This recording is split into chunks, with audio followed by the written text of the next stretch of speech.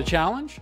A client needed help quantifying risk when pricing deals globally, which was crucial to their growth. I didn't understand the data of pricing in different markets, in different countries. They would go and bid on these deals and they wouldn't get them. That got the attention of the board. It was enough that they said, we need to do something about how we price deals, how our discount rate methodology is put together, and it needs to be consistent across markets.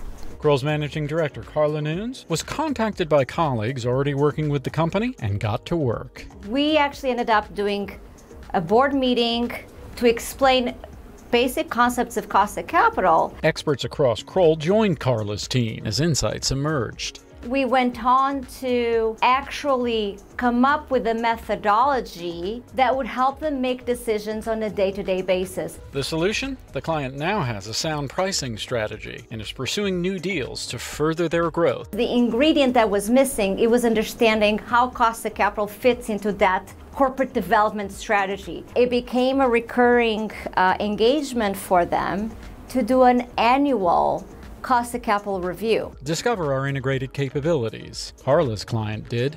The team recognized that they didn't have the necessary cost of capital expertise, so they reached out to me and my team. That's a perfect example of cross-collaboration. I'm Carla Nunes. I make sure clients stay ahead with Kroll.